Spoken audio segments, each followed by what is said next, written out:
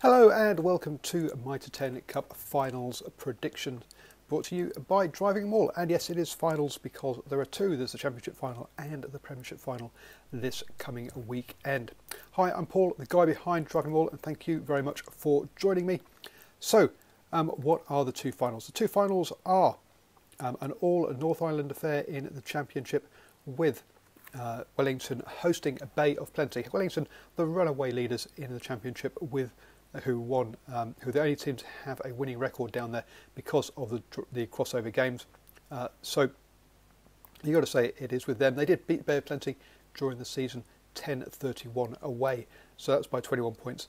I think that because of they're maybe missing, I think they're missing some players to the All Blacks, and also Bay of Plenty will be obviously definitely up for this game. I'm backing Wellington to win this still, but only by 10 points. I've been called conservative for saying that, and that this could blow out. We'll just have to wait and see. The Premiership Final is an all South Island affair, just like last year, Canterbury versus Tasman, and last year it ended up 43-27, with Canterbury being the winners. Now, on the very first round of the season, Tasman lost at home 0-39 to Canterbury. So let's be honest, everything is in Canterbury's favour, and as Ashwin said during the Hash Rugby Chat podcast, that Tasman beating Taranaki away last weekend was their final.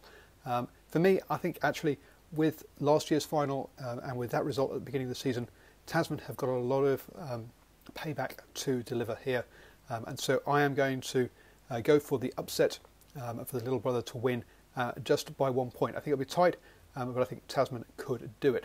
So that's how I see things panning out. Let me know your thoughts and what's up for a good rugby chat. Do leave your thoughts in the comments below.